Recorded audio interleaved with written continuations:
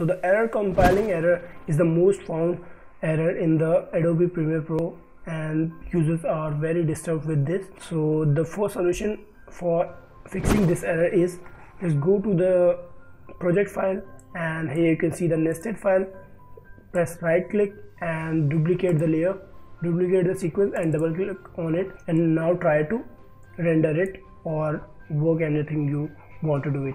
The second way to solve it is find the file where the error is and just select this tool, snip tool, and snip a little bit file forward or backward as you wish.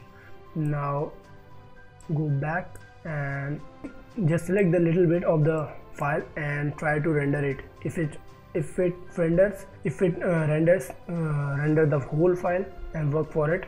Or if it does not work, so the third solution is make a new file, new project, and type a new name, as you can type anything, error, and press OK.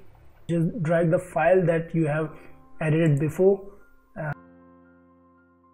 import the entire sequence project. OK, and now the project will, here you can see, and double click on the nested sequence, and here you can see the file. Now try to render this file again. It will seriously work. If you have any other question related to this video, comment in the comment box, and do like my channel and subscribe for more videos. Thank you guys.